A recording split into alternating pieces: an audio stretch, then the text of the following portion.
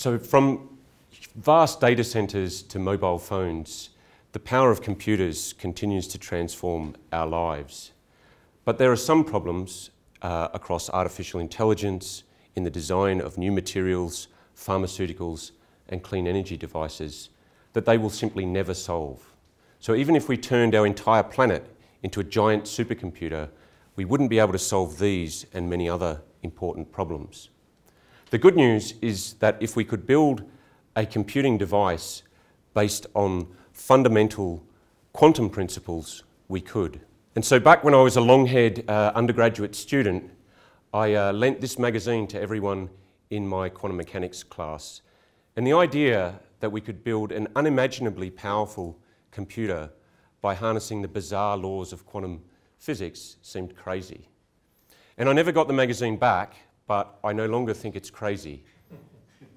And so in 2001, I was really amazed to tackle this problem of how we get from the few components that we have in the lab to the millions that we need to build a useful quantum computer. And back then, in 2001, I was inspired by a really breakthrough proposal which showed that actually we can quantum compute with light. What we've come to today is the ability to manufacture a quantum computer based on light using the semiconductor industry as we know it today. So these silicon wafers contain millions of computer chips, and each of those chips contains billions of computers.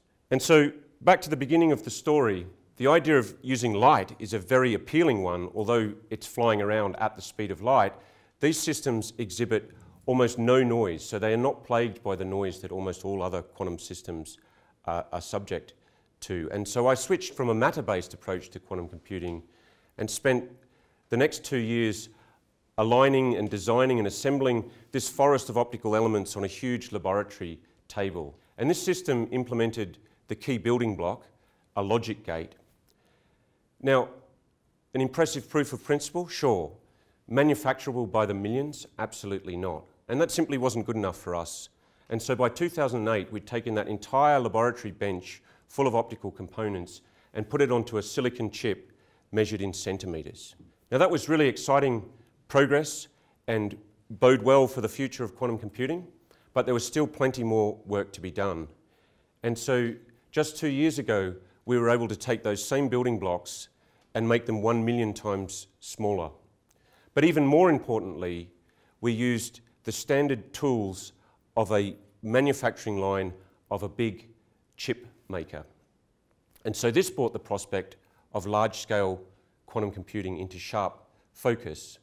And so we've spent the 2 years since developing and refining this blueprint, which people are starting to get very excited about. Now, I'm sure it won't be obvious in a quick glance, but all of the components are standard and no exotic fabrication or operating conditions are required.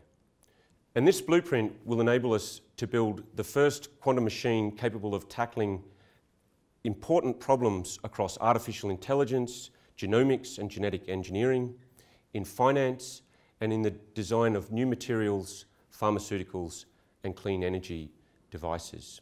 It's also true that if you look anywhere across science and technology, you'll find problems that a quantum computer can solve. And solving these problems will enable us to tackle some of the great challenges that we face today in climate change, in economics, in big data, in cybersecurity, and so the list goes on.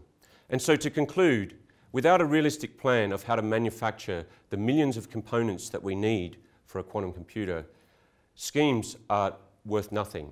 The only way that humankind currently knows how to make systems with that many components is using silicon chip manufacturing technology. And we're in the process of doing that to bring it to bear on some of these grand challenges. And I think just as the computer is now at the centre of our lives, so too a quantum computer will ignite a new technology revolution that will transform almost every aspect of our lives, society, and economy.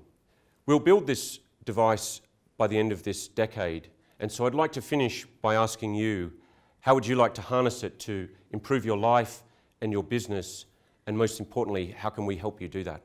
Thank you.